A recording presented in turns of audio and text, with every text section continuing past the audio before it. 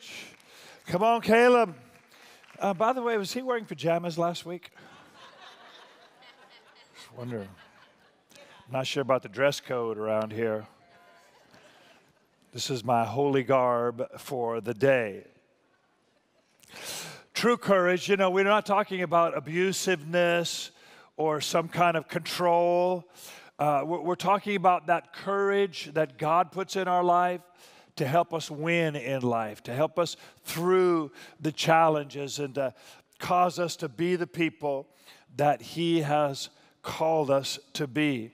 It's important as we talk about courage that we recognize courage is not the absence of fear or the absence of worry or the absence of doubt. We have all those things. Everybody has all those things. Right? There's times in your life where you worry and you wonder and you doubt and you question and you get nervous. And courage causes you to push through anyway, to just go ahead and do the right thing anyway. So it's not never being afraid, it's being courageous anyway. And by the way, anybody who says, I've never been scared, I've never been nervous, I never have a doubt, they're lying. Humanity, every one of us, we have those thoughts, we have those challenges, we have those debates in our head, but we choose to act in a courageous way anyway. You know, you hear the stories of soldiers, men and women who have fought in battle and done heroic things. They've all talked about being nervous, being shaken, being scared, but they did what they had to do to save a friend, to save their people, to overcome, to win their battle. They had courage anyway. And maybe that's one of the tricks of the enemy. He says, well, you have that negative thought, so how could you win? You have that doubt, how could you have faith? You have that fear, how could you overcome? And then we give up because the enemy deceives us and tricks us. But no, we say, yeah, I've had my doubts, I've had my problems, my questions, my fears, my worries, but I'm going to rise up anyway. I'm going to win this battle anyway. I'm going to get this job anyway. I'm going to make this sale. I'm going to accomplish this goal. I'm going to succeed in life anyway.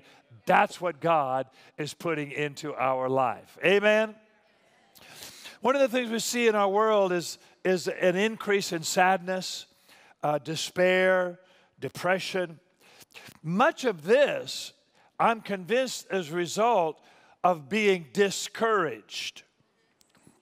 When you're discouraged, you feel like your life is out of control, right? Someone else is running the show, and you're just going along for the ride. When you're discouraged, you're disconnected from courage, you feel like, well, there's nothing I can do about it. What can I do? And so the economy is in control of me. The pandemic is in control. The government is in control. I'm just doing my best here. And that disconnect from courage brings sadness. It brings a sense of despair and depression because you were designed by God to have courage. The Bible said you're created in the likeness and image of God, and that you go into all the world, you are fruitful, you multiply, you have dominion, and you subdue your world. So if you're just kind of going along with the flow, right, any old dead fish can float downstream. So you feel like, I have no power, I have no ability, I'm just waiting for someone to send me a check. I'm just waiting for someone to take care of me. I just need someone to, tell me what to do. Now you've lost that place where God created you because you were created to have dominion. Not dominion over people, dominion over your world, over your circumstances. You were created to subdue. That means to overcome, to win, to rise above. So when you've lost that or not had that, then that vacuum in your soul gets filled with depression, with discouragement, with despair. And then you start trying to medicate. And that's why we drink too much. We use the wrong things. We do the wrong things because that hole in our soul is going to take something. And if you don't give it something godly, it's going to be a vacuum. It's going to take something ungodly. So we don't want to go there. We want to be the people God designed us to be. Now think of it from this perspective. Every child is born with a sense of conquering, overcoming, subduing, right? I'm going to subdue the piano. I'm climbing the piano today. I don't care what mom said. Sure enough, you walk in your living room, there's your 3-year-old on top of the piano. Why don't they stay on the floor? Because they're made like God. They climb mountains. They take risks. They stand up. They do what they're told not to do. That's children, right? We have the little 9-month-old grandson now. He's 9 months old. He's trying to stand up. Now, when you're 9 months old, it's dangerous to stand up. Most likely, you're going to fall. He don't care. I'm standing up. He just stiffens up. Stand me up, Papa. But, bro, you're going to fall down. I don't care. I'll get back up, right? Every kid, right? And then they start taking those steps, and here we go. You know, we all love it when the little kids start walking. But, man, when they're mobile, they're a lot more work. Then they're falling, and they're going, and they've got to, and they're going to try, because in their spirit, in their soul, have dominion, subdue, rise above, overcome, win the battle, take it on, no fear, I don't care, I'm going for it. That's every child. And it just keeps on like that through their early years. I'm going to ride the bike. Well, you could fall. Yep, here we go. That's in every child. When did you stop standing up? When did you get scared of falling down? When did you stop riding the bike, taking the risk, climbing the mountain, going where someone told you not to go, doing what someone told you you can't do it? When did you stop following that spirit on the inside and listening to the world that said, be careful, slow down. I'll tell you what's free speech. I'll tell you how much you can make. I'll tell you where you can go. I'll tell you what's right and wrong. Leave it to me. I'll take care of you. What? I don't think so. I wasn't created that way. God didn't have that plan in my life. I'm going to be who God called me to be, and I'll fight anybody who tries to take it away from me. Courage comes from the inside because God made you to be a courageous, take it by force, overcome the devil, win in life person. That's a gift from God. We don't like dictators because they dictate. They tell you what you can do. They tell you where you can go. They tell you if you can leave or not leave. They tell you how much you can have. And in the soul of every person, you either surrender to the depression under the dictator or you fight. And we know many people here today who fought, who said, oh no, I don't think so. Right? That's that courage. I'm going to fight back. I'm going to overcome. You're not going to make me a slave. You're not going to make me your party. You're not going to make me surrender. Something on the inside, I'm going to have courage. I'm going to be the person God created. I'll submit to the Lord. I'll submit to God's way. I don't submit to this world. Right? That's the kind of spirit you got to have. That's the kind of gumption. That's the kind of strength that God wants you to have. And I believe we have that, and that's why God is bringing blessing into our lives. So every child wants to be a superhero, right? Every child puts on a cape and wants to fly. Be Spider-Man. Our little 3-year-old, he's coming to me now, and he's saying, Papa, let's get the bad guys. And I always say, where are they? And he said, they're over there. And I said, let's go get them. We got bats, sticks, guns, whatever it takes. Right? Every kid has that in his heart. Let's get the bad guys. Let's go win the battle. Let's go take them out. That's the way God created you. And when you lose that, and your attitude is, I just want someone to send me a check. I just want someone to pay my debts. I just want someone to give me a house. I just want someone to make my life easy. Now you can never be what God created you to be. You can never rise to the place, the fulfillment, the peace, the joy, the satisfaction that God wants you to have. Because you were not designed to surrender. You were designed to fight the fight of faith. Look in the book of Revelation. Revelation chapter 5. Revelation's a fun book, tells us about the last days, and it tells us about the judgment of the world, Satan released in the earth through the Antichrist, the beast, the dragon, all that stuff. In chapter 4, it says, come up. And the Lord speaks to John, who's writing the Revelation. And chapter 4, it says, come up hither. And John is taken up into heaven. So most theologians would think that that's the point where the church is raptured.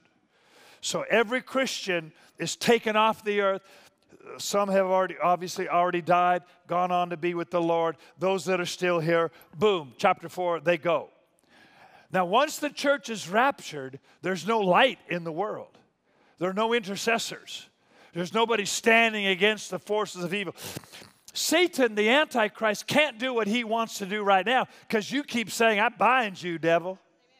We keep praying, I come against you, Satan. I stand against evil. I pray for the favor of God. I pray for as long as the church is here, there's light, there's prayer, there's intercession. God is working in the world. But as soon as the church goes to heaven, chapter 4, boom, now the devil just starts doing what he wants, and people just go along with it. Now, here's an interesting thing. The Antichrist is able to take over the world, well, I should say a portion, a percentage of the world, by promising peace, prosperity, and safety. So the Antichrist says, I'll take care of you. You give me all the power, I'll give you some money, I'll give you some peace, I'll give you some safety. And the people who are left, right, the church is gone, they're like, yes, that's all I want. Somebody take care of me. Give me peace. Give me safety. And they just go along. Now, even with the church gone, there's a lot of people who never follow the Antichrist.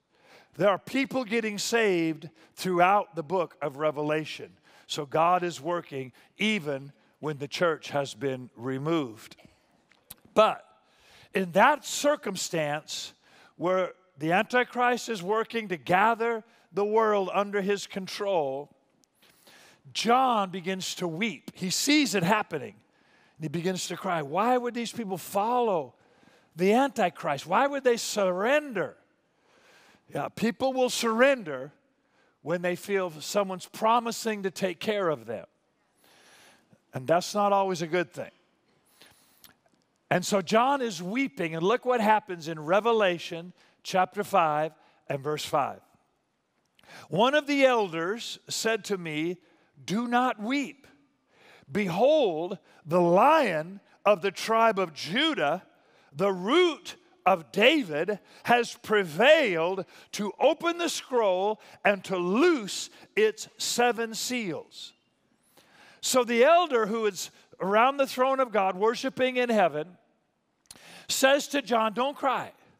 It's bad, it looks bad, we get it. However, the Lion of the tribe of Judah, the Lord Jesus Christ, out of the root of David. He has overcome. He will bring the scroll, that's the word of God. He will loose the seals. The promises of God are still in operation. Heaven and earth will pass away, but not one letter of God's word will ever fail. So the elder says to John, we got this.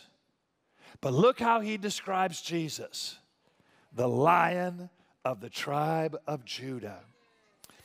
Like Wendy said earlier, many people have a wrong perspective of God, a wrong idea of how God works, what's God's will, what God wants for their life. They've listened to religion and tradition and a perverted media, and they don't know what the Bible said is God's will. And many people see Jesus as weak, as nice. He's just a nice person. He's got long blonde hair and wears dresses. And maybe has a sheep under his arm. He likes sheepies. And that's what they think of Jesus. But the Bible said he's a lion. And if you mess with him and his people, he will roar. Jesus, the Lion of the tribe of Judah, which is the tribe of praise, he will roar out of heaven with the word of God, the sword of the Lord, which is the word of God. And he will defeat every enemy. Remember, Jesus went into Satan's house and stayed in hell for 3 days and 3 nights and stared down the devil and triumphed over him through the cross. Yeah, don't think of Jesus as just sweet and nice. He is compassionate. He is loving. But to those Pharisees, he would roar. To those evils around him, he will roar. He is the Lion of the tribe of Judah. He'll bring some courage that'll make the devil tremble. In fact, the Bible said demons trembled when Jesus walked in the room. That's the kind of spiritual authority I pray that you will have. That's the kind of strength for life that I pray you will have.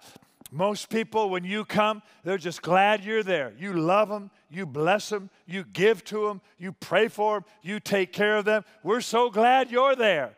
But if it's evil, they tremble because you're not teasing. You are not playing, and you are not scared. I've had people come, Pastor, I have a friend who has a demon. I said, let's cast it out in the name of Jesus. Oh, but it's a really big one. All right, cast that one out in the name of Jesus. Oh, but they've had it for a long time. First of all, a lot of people say they have demons. You know, it's just they got a head trip. But if it is a demon, we're not scared. We have the Spirit of God. We have the power of the Holy Ghost. We have the name of Jesus, who is the Lion of the tribe of Judah. Wendy's talking about media and movies. You know, all these movies with the demons. The 13th, was that the 13th? And the Expediter, the Expedition, the Exorcist. I don't watch that stuff, but I promise you there is no born-again, Spirit-filled, Bible-believing Christian in any of those movies. Now, there might be a weird little priest with a cross. What the heck does that mean? You trying to take aim or something? Right? There might be some weird religious person, right, just sprinkling holy water, which, by the way, that water came out of the same tap that you and I are drinking from. What the heck? You know what I mean? There's maybe a religious person, and they're trying to, but no, if there was a Spirit-filled, tongue-talking, name of Jesus, Lion of the tribe of Judah, that movie would be 10 minutes long. Right? You cast that devil out, you heal that person, you get them free, you get them whole, you go on about your business. But they don't show that. Oh, no, they show an hour and a half of fear and blood and craziness because the devil's so powerful. Jesus treads on serpents and scorpions. And he said, I give you power to tread on serpents and scorpions and over all the power of the enemy, and nothing shall by any means hurt you. Now, we don't need to be arrogant or whatever, but we're not scared, definitely. We are definitely not scared. Why? Because the Lion of the tribe of Judah lives in us. Rise up, Christian man. Rise up, Christian women. Be who God says you are. Live like God tells you to live. Find that courage on the inside. Wendy and I have been to South Africa many times, and we're close with the church there in South Africa. It's actually the largest church in South Africa. There are like 20 different campuses now, hundreds of thousands of people there all the time, and just an amazing church. But one of the members has like 100 animals at his house. He's just this rich guy, and he likes these animals, so he gets them and he collects these animals. Hippopotamus, giraffes, cheetahs. He took us in his little tractor. Wendy and I went out in the middle of the field, and we're standing there, and 7 cheetahs came running up to us. And I'm like, did they eat us?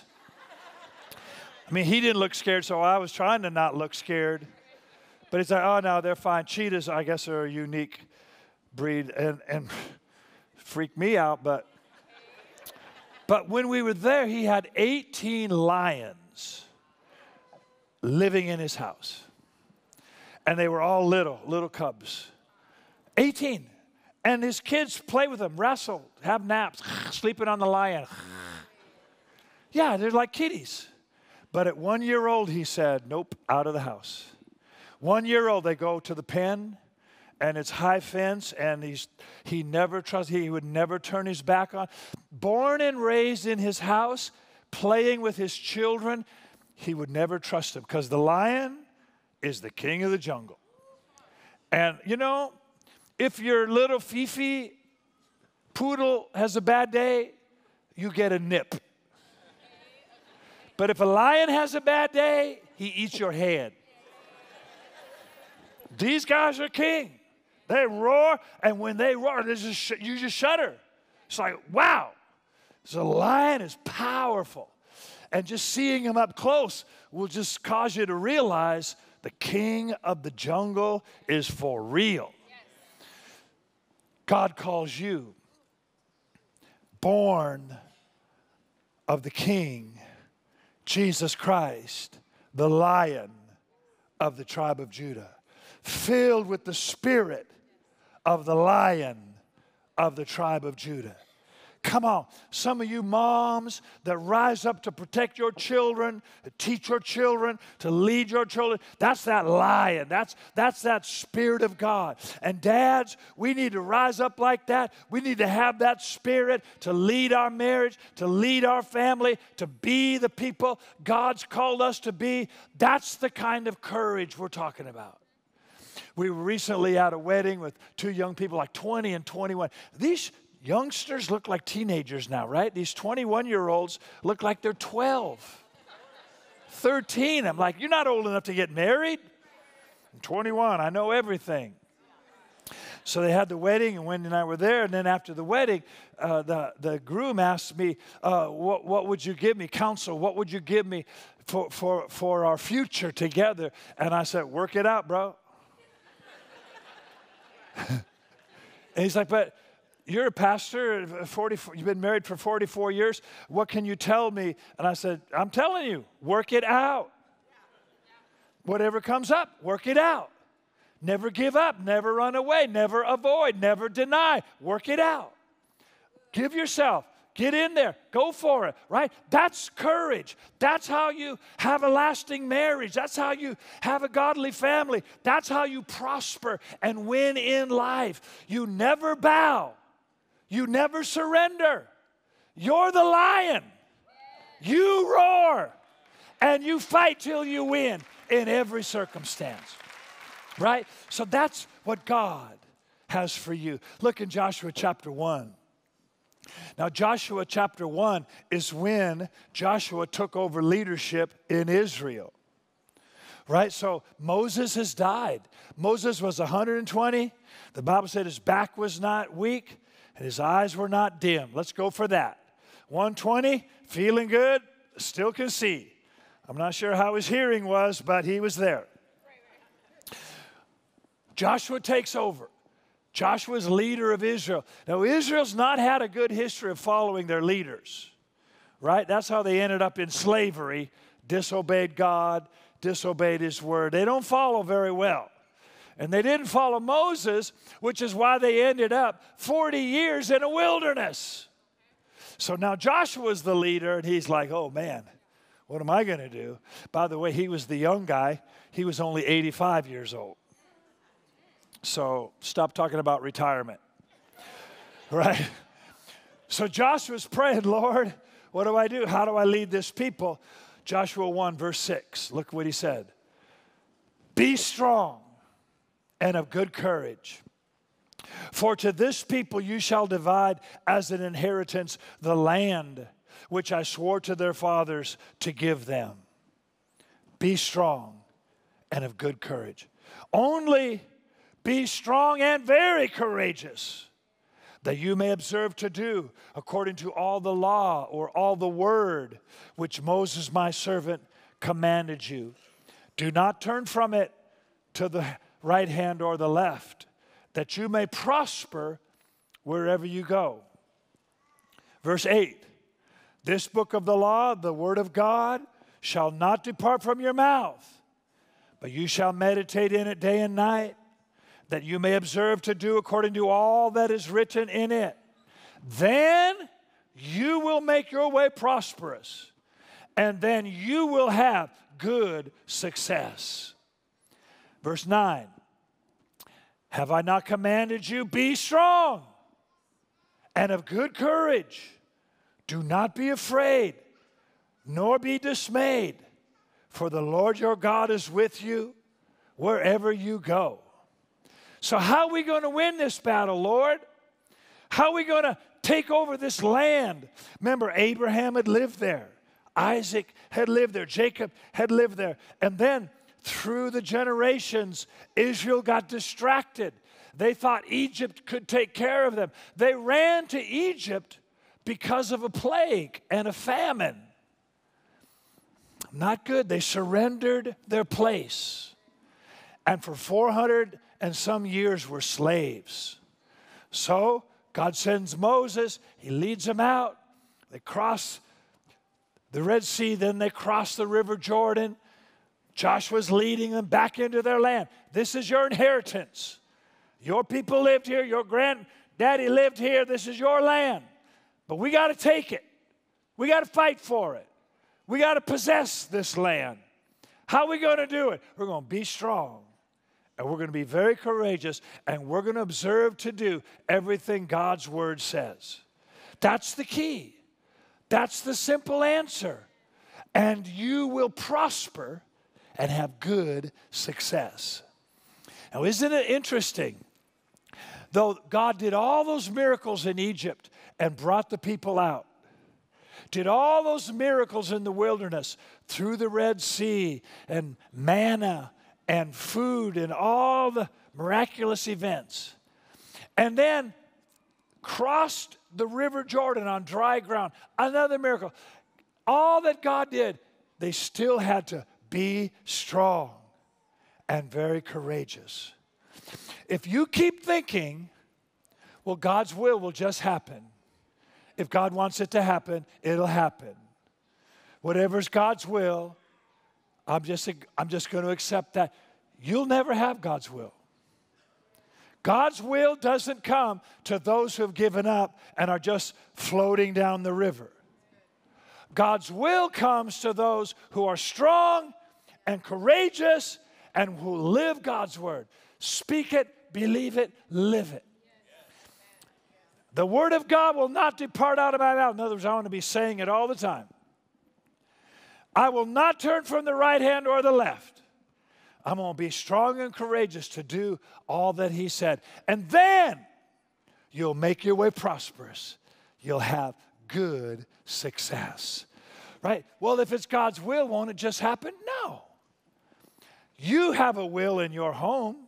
Does it always happen? Mom said, nope. No, it happens when you make sure it happens.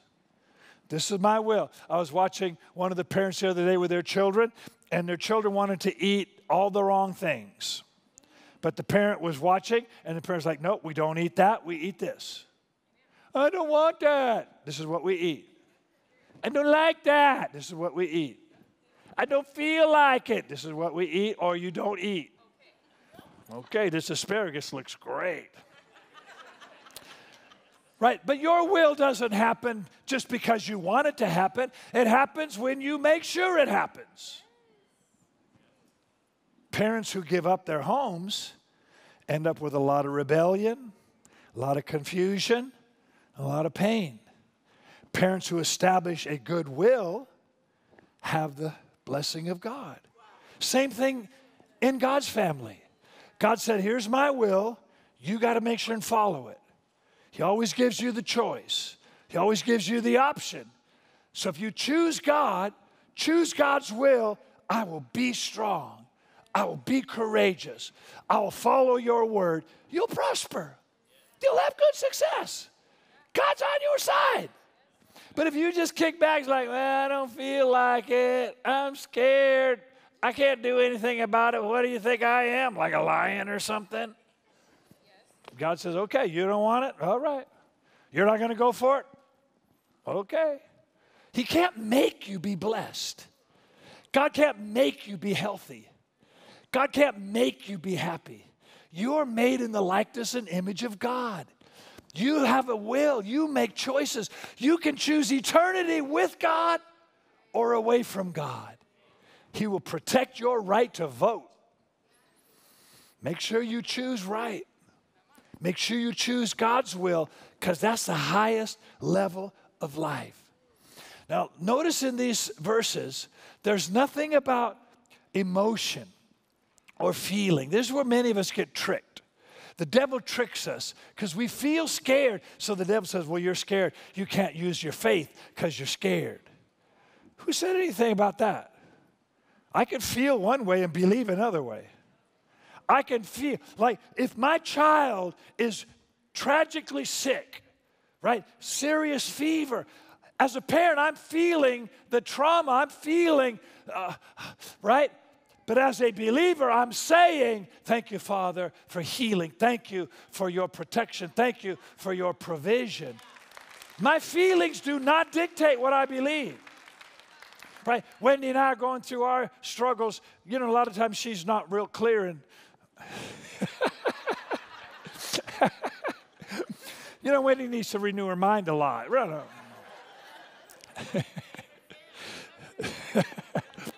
By the way, was Wendy up here begging for Instagram followers?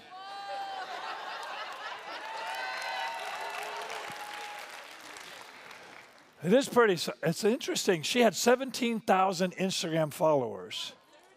30,000? Wow, you're like popular. I didn't know I was married to somebody that big. 30,000 Instagram followers in one day canceled.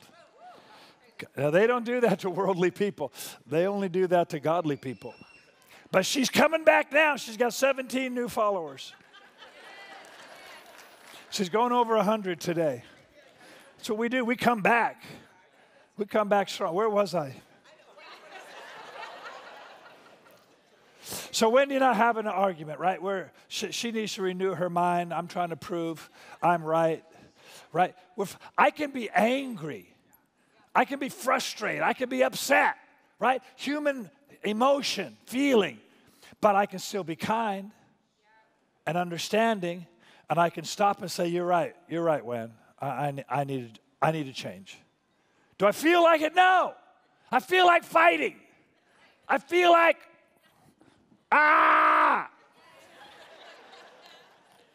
But what I believe is love wins. Forgiveness wins. Understanding wins. See, here's where some of us miss it. We think because we feel one way that we have to do that. I got to be true to my feelings. No, you don't. Your feelings are up and down. Right? If you're on the job and you get scared, should you be true to your feelings? No. You say, God, what you want me to do right now? God wants you to go in there and negotiate that deal. God wants you to make that sale. God wants you to step up and make that play. God wants you to be strong and very courageous. Yeah, but I feel. Emotions will follow what you be, what you do, how you act. If you follow emotions, your life's going on a downward decline.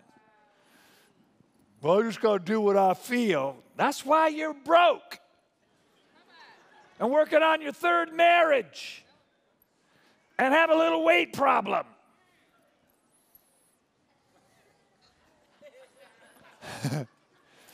No, you don't do what you feel. You be. You be strong. You be courageous. You be disciplined. You be like Jesus. Do I feel like Jesus? No. But I'm going to be like Jesus. See, we overcome those emotions by choosing God. And that's how we live. That's how you win. And the promise of God, you'll prosper. And you'll have good success. Well, I just want to do what I feel like doing. I was with the kids the other day. And I don't feel like it. Pick up your toys. I don't feel like it. We don't care. Nobody cares how you feel. Do what's right, and you'll get right results. Be strong, be courageous, follow God's word, and you will prosper and have good success. That's what God wants for you. Come on, give the Lord a hand clap right there. That's what God wants for you. He wants you to prosper and have good success. So courage is believing that you can overcome every challenge. Courage is confidence that God is with you. Courage is the will to fight until you win. Courage is the ability to act on God's word and overcome every negative circumstance. Courage is seen in what you believe, in what you say, and how you act. Courage has nothing to do with how you feel. Let me give you one last story. 1 Samuel chapter 30, and we'll start in verse 4. 1 Samuel. So David is not yet king, but he's on his way to be the king of Israel, second king of Israel. He was fighting the Philistines. He has a small army. He's fighting against the Philistines. And while he was fighting, the Amalekites came and kidnapped all the wives and children of his little band of brothers. So they come back to their camp, which is called Ziklag. Remember Ziklag? You ever been to Ziklag? This is where they make those zigzag little papers. Y'all don't know very much, do you? You study that in the Hebrew. Zigzag comes from Ziklag. It's in the Bible. So they come back, and the wives and kids are gone. All their stuff is gone, and it's tragic. So let's read 1 Samuel 30, verse 4. David and the people who were with him lifted up their voices and wept until they had no more power to weep. So it's bad, right? They're crying. These soldiers, strong men, they're just crying. David was greatly distressed, not just stressed, greatly distressed. For the people spoke of stoning him. Right? When you have a bad year, you fire the coach. You blame the leadership. That's the way it goes. So they're all blaming David, and they're saying, let's stone him. So now he's got Philistines trying to kill him, Amalekites trying to kill him, and his own guys.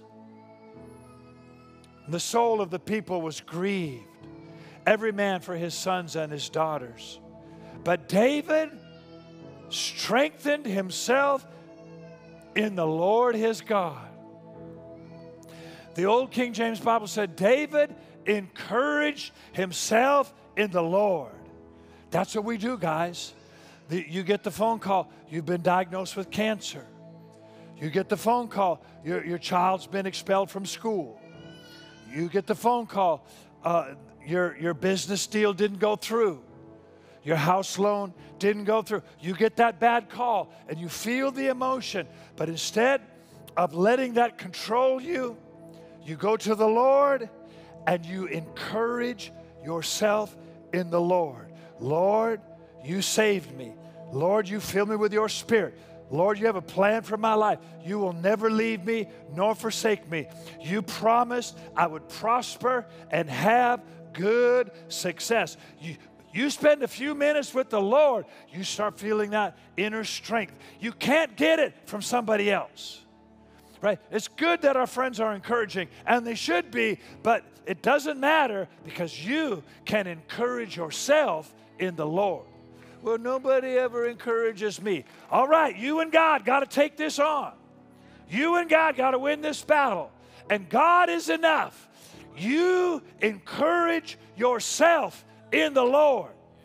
Well, David then, the next verse says, inquired of the Lord. What do I do, Lord? Do I pursue? Do I go after this army? And the Lord said, go get them, boy. And David took off with a few of his men, and they captured those Amalekites and won that battle and saved all their wives and children. David recovered it all. Here's your promise from God. Recover it all. Cancer came, recover it all. Bankruptcy came, recover it all. Loans and debts, recover it all. Financial crisis, recover it all. That's the promise from God. David encouraged himself in the Lord, and he recovered it all. That's our attitude, right? They try to influence our church, buy our church, whatever. Hey, we encourage ourselves in the Lord, we will recover it all and even more, right? We're going to win every battle. We're going to rise above every circumstance. That's the spirit of the Christian. That's the Lion of the tribe of Judah. That's the roar that comes out of our heart. That's the people that God said, you'll prosper and you'll have good success. So I pray today that courage is rising up in you. Courage is leading your life. You are strong and very courageous. And as eyes are closed, before we go today, if you've not been born again or you've not been filled with the Holy Spirit and you want something more, something new in your walk with God, I want to pray with you. I want to add my faith to yours. If you would say, Pastor, I need something new. I want a new relationship with God. Would you lift up your hand right now? And we're going to pray before we go today. And I want to pray for you. I want to add my faith to yours. I want to know I'm born again. Just wave out. I'm not going to call you out. I just want to see where you are.